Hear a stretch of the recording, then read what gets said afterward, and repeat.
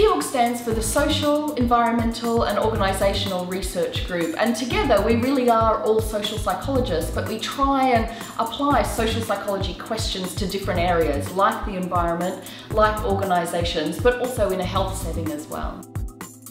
Because all of our lecturers are active researchers, it means that the research that they do infiltrates, I guess, in some ways into the teaching. So a lot of the examples that we use may be examples of research conducted here at Exeter. Researchers will use case study, very much based on cutting edge research that they're conducting at the moment. So it really means that what you learn in the classroom really is the very latest thinking in social psychology.